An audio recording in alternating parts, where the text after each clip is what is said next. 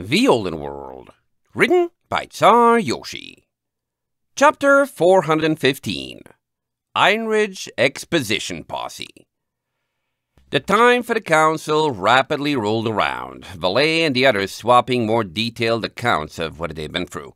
Maple, in particular, was relieved to know the injured Pegasus from the Colosseum was alive once they realized she was the same one as in Grandpapa and Couscous's group, and they finished with minutes to spare before a rap sounded on the door and a guard announced their summons. A heavily armed posse escorted them even further up to Armored Stone Keep, which Starlight found counterintuitive. A war room was where emergency plans were made for battle, right?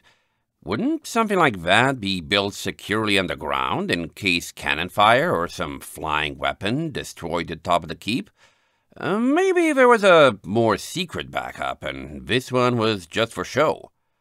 They entered into a chamber that had to be the circumference of the entire tower, shaped like a metal egg with graded platforms separating it into multiple layers.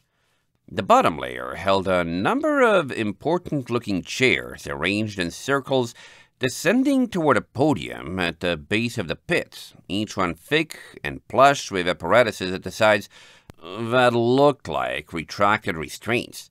The purpose of putting restraints on chairs that were populated by a hoofful of uniformed generals and officials, she couldn't even begin to guess.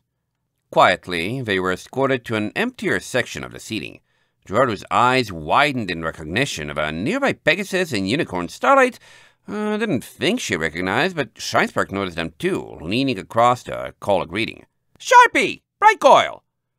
The mares both looked astonished to see them, the Unicorn, a blue mare with a short, swirly green mane, breaking into a smile of delighted confusion. "Shinespark? Gerardo? What are you doing in the Empire?" The Pegasus, gray with pink eyes and a long black mane, looked slightly more downcast. "Even you abandoned Ironridge, did you? Well, I hope you find what you're looking for." "Who are these?" Starlight asked, glancing up at Maple in confusion. Maple shrugged, having no answer, but Gerardo cut in. "Allies of mine from the time we became separated in Ironridge," she described, pointing at each in turn. The Pegasus, Sharpie, if my mind serves me well, was a disgruntled inspector looking into some wrongdoing of the defense force of other, and was completely at her wit's end. Bright Coil, on the other hand, was a welcome friendly face, though I can't recall her standing out for any other reasons. Sharpie looked cross at the description, and Starlight suddenly realized Valet was hiding behind Slipstream, but Bright Coil nodded. "That's more or less how it is. Sharpie's the one who does things. I'm the emotional support." "Don't worry, you're good at it," Sharpie sighed, slumping and putting a wing on Bright Coil's back. "I suppose it's good to see you alive. I've been recovering after Ironridge, but the last 2 years I spent in that city have been so much stress, I don't know if I'll ever unwind. Listening to Kiro, it sounds like he failed to stop the bombs. In exile now?" She looked more closely at Shinespark. "In exile now?" She looked more closely at Shinespark. "You got a brand? Congratulations. Unless it's for running away." Shinespark heavily winced. "I really should wear something to cover this up." "Quite a lot transpired, as a matter of fact," Gerardo proclaimed, proudly waving a talon as he narrated. "At the end of the day, it turns out Ambassador Herman was a villain with dreams of Yak world domination. Ancient sealed evil was involved, and through many heroic efforts, the city and all its populace were spared, with only the minor collateral annihilation of half the economy." "The whole economy, actually," Shinespark told Sharpie and Bright Coil's incredulous, stricken faces. "You could call it exile, but the Skyport is gone along with all of Sosa and the city's power infrastructure, so we're primarily here to warn others not to go to Ironridge unless they have enough distance capacity on their ship to make it back without refueling, and after that, ask for aid in rebuilding." "All that? On top of the dam?" Bright Coil's smile had disappeared. "That's... wow." "I wish I could feel sorry, but I don't," Sharpie said. "They deserved it. Sorry." Gerardo's crest drooped, and he watched as Shinespark slunk back to her seat. "Much as I sympathize with your plight, and agree that Ironridge was far too populated by schemes for its own good, do recognize that she just had her entire home destroyed in one fell stroke. Sharpie wilted too. Right, sorry, I'll just take a while to get over it is all. Sharpie and Brightcoil, Maple asked, stepping up to take Shinespark's place.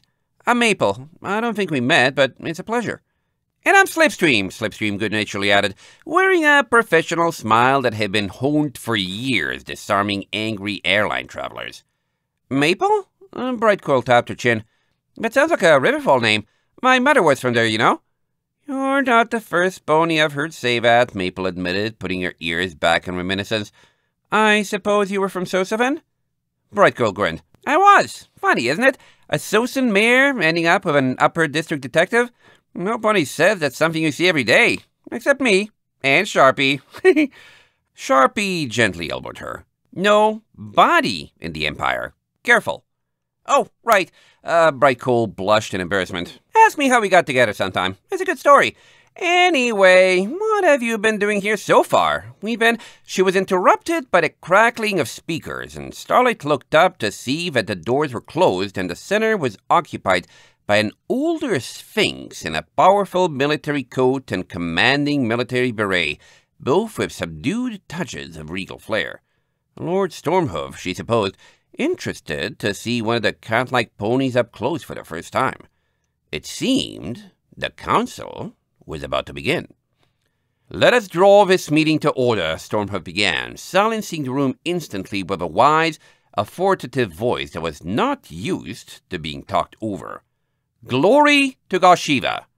Glory to Gashiva! The crowd echoed as one, voices blending together in unison. May her love, as deep as the Olden Fold, and her virtue, as pure as the moon, be revealed to the entire world. Let it be so, Stormhoof finished, leaving Starlight blinking and unable to follow along. The Olden Fold? Was that a river or something? Glancing at Maple, she seemed to have the same question. Lord Stormhoof cleared his throat. Today, we have two orders of business. First, as you're all aware, we made the emergency decision to confiscate every Varsadelian ship in the province in the name of military defense and launched an advanced scouting and defensive incursion to Ironridge following two separate reports that Yakekistan may be breaking its long-held non-intervention pact. Kiro of Isvaldi and Sharpie and Brightcoil of Ironridge are present to retestify their parts. However, a third ship arrived yesterday claiming to have departed Ironridge at a later date than either of them, and Meltdown has assessed them and determined their claims to be legitimate.